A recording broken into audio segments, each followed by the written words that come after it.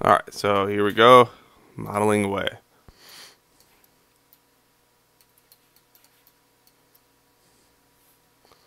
And if something fails along the way, usually I just hit enter on the keyboard, undo it, and then restart it from a different point. So I'll restart it here to here, like that.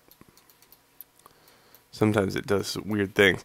Now I work mainly on the points first, and then I go back to the center. So for this right here, because I don't want to yield a triangle in this area,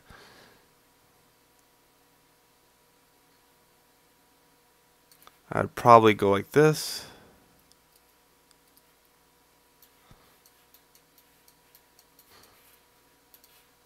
Grab all these vertices right here and scoot them down some.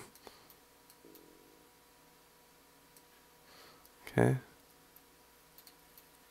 And what that will allow me to do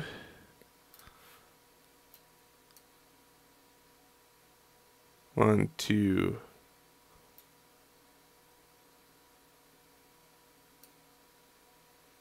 four.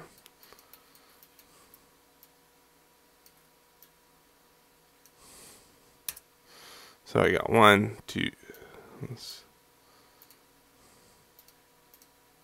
4. Even though this one is kind of a little bit of a harsh change right here. So, you know, I'll probably scoot that down all the way to the end and support this edge right here.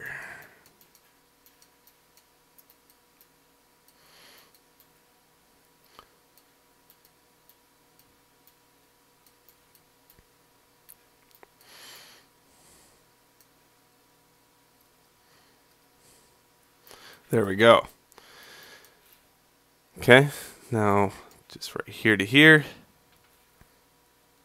here to here, and then last I have to worry about is this big section right here. So now see how that didn't catch on right there.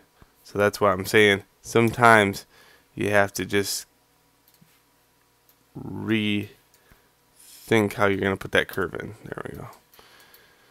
Okay, and the last one looks like if I just cut this linear all the way through,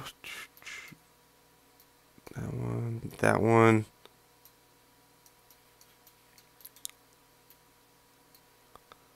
and there, I should now have an axe. Alright, now I have to do is take this and mirror it to the other side. So in order to do that, first off, what I want to do is go into edge loop utilities to edge loop and move this edge loop up some. Okay. And then modify freeze or reset transformations. Edit, modify center pivot. So I can center that pivot up. And then go towards the bottom here and move this pivot point. And I do that by hitting dog on the keyboard, D, and then V on the keyboard. Now if I don't hit V, it just won't snap. So actually I'm just going to hit dog and move it down, because I don't really want to snap it to any point. I just want to move it down. Now I'm mirroring this across X and Z. But before I do that, I want to do a modify freeze transformation on it, and that will reset any of the weird translates or scales or anything like that on it. So X and Z. So here's my mirror cut. Now sometimes this fails, but just as a disclaimer.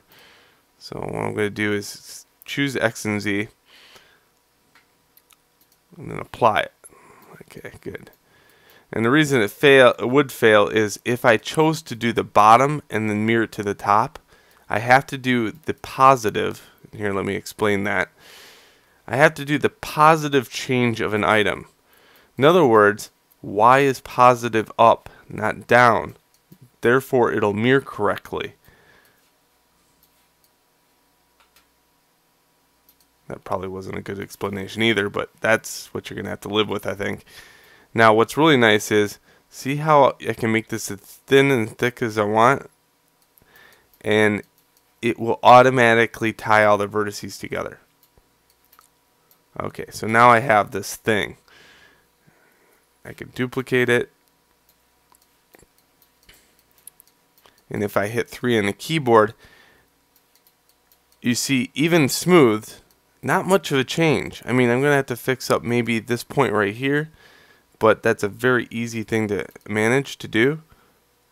I can delete this other one, go right into the top. And the reason that kind of collapses in and on itself is because of these vertices right here.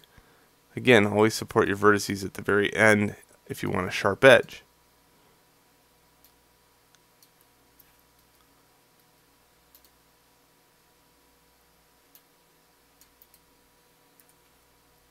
A little bit sharper. You don't want that too sharp, because then if you make a mistake with the axe, you've made a huge error. Alright, pretty cool. Now if you want this sharper, all you do is to pull this edge out too. Like here's this edge. If I grab this edge a little bit, going all the way around,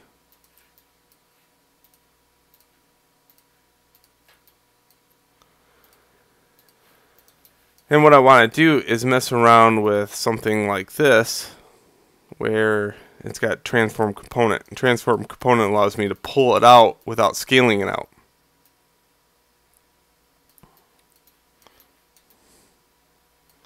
There's a nice sharp edge. And then I just had to repair these 1 points here. So now I could do this using Alt on the keyboard, and my arrow keys, I can nudge this one back into shape if I wanted to do that. I just want to show you that because that's a very easy way to move a vertice very nonchalantly. So I love that little trick right there. Or, you know, you could just jump into your top view and have at it. Pull that one back.